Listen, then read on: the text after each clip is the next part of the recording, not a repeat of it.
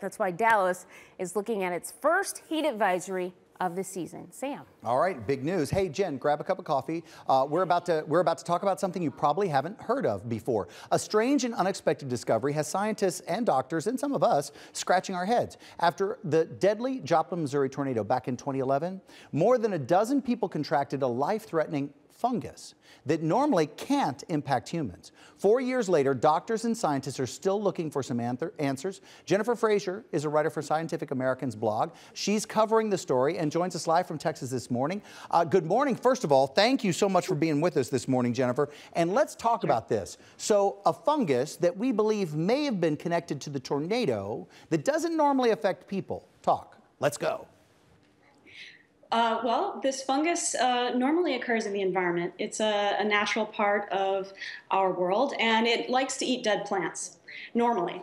And you'd find it typically in soil, water, anywhere that you would find decaying plants. This is so bizarre. So, I mean, now we've got some cases of it. So what do we think is happening with these people? Well, what is probably happening is during the tornado is coming across a place where the fungus is occurring naturally, and it gets picked up or sucked into the tornado during the storm. And little pieces of that fungus get injected deep into people's bodies when they get hit by flying debris. Whoa. And probably even in the air. I mean, I'm thinking, you know, because all of that swirling around you, you're ingesting that. There's a lot of debris that's flying around. So you're saying definitely embedded in the skin. Do we think it could be inhaled as well, or have we not figured that out yet? I think there are a few cases, a very, very few cases where it's been inhaled, but we know that pretty much the majority of people in natural disasters who get this fungus have sustained fairly serious trauma, and usually more than one injury. All right, so what are they doing to combat it? Since it's not normally in people, how are we treating these people?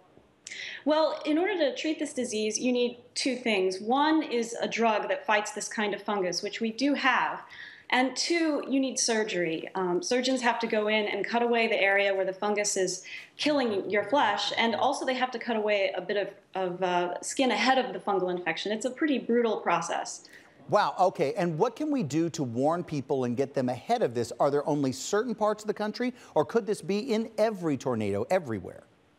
In theory, it could be in every tornado everywhere, but the good news is that you can do the same things that you would do to protect yourself from a tornado to protect yourself from this fungus. Find a storm shelter, a safe room, or a basement, and if you can protect yourself from injuries, you'll be protecting yourself from the fungus. Oh, fascinating story, and I got to tell you, I don't mean to say it this way, but scratch the surface of it. Jennifer Frazier with Scientific American, thank you so much for talking about something that's a very, very serious thing that we've just discovered. If you'd like to learn more, head over to Scientific American, why wouldn't you.com, and don't forget, you can go in depth on the latest science topics the way we do when you pick up the August issue of Scientific American on newsstands right now.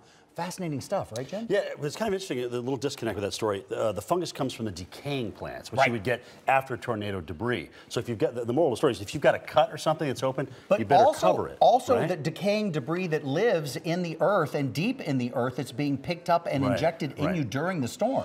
So it's one of those things that happens that we're just trying to figure it out. There's your forecast, Joplin. We'll be right back.